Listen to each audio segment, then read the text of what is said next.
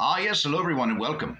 Well, Cyrix did show up to Marty's Rumble stream, full of rage. He's upset that Marty's apparently messing with his new girlfriend, Shannon, getting her car towed. He stays for a little bit. Sally calls him out of the room, telling him to get off. He doesn't. And then, well, he gets booted by Sally. He leaves for a little bit, but then his girlfriend Shannon shows up to have a few words with Marty, calling him this and that.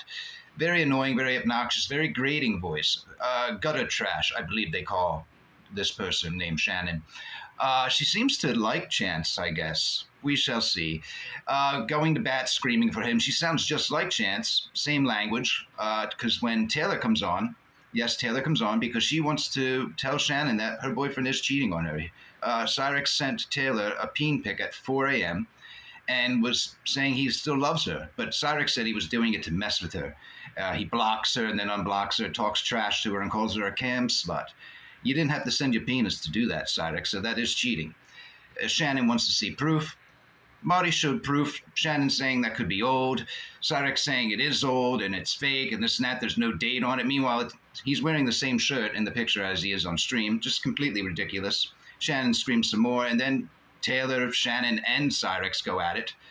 Can't understand really much. Just profanity. Cyrix leaves, comes back, leaves, comes back, leaves, comes back. He does that quite a few times. He just can't get enough, and he also just doesn't want any truth coming out. So that's why he never shuts up. He needs to keep talking. Therefore, the truth won't come out. That's what he's hoping for anyway. Even when they show pics, it's always fake. It's just crazy. All these fake pictures of you cheating, Cyrix, and you're always saying they're old or fake. And when you're saying they're old, that's proving that you do flash your peen. You're admitting to flashing your peen. You've admitted to horrible things, especially on Kate's stream a while ago. So I don't understand what you're fighting. You say no one believes the trolls. No one believes you, Cyrix. That's why people go at you. Your little speech earlier where you're talking about no one stands up for you. Who are you where someone should risk their livelihood for you? You want them to be in the same boat? You're talking about dachshunds, no big deal.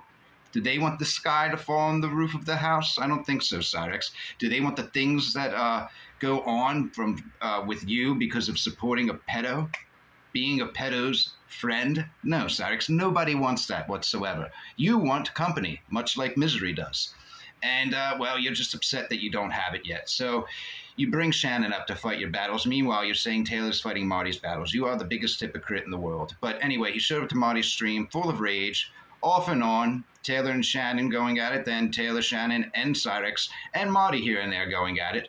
And eventually Cyrix does leave, but it was a funny stream. Definitely worth the watch. I shared it to community posts. Enjoy your morning. Yes.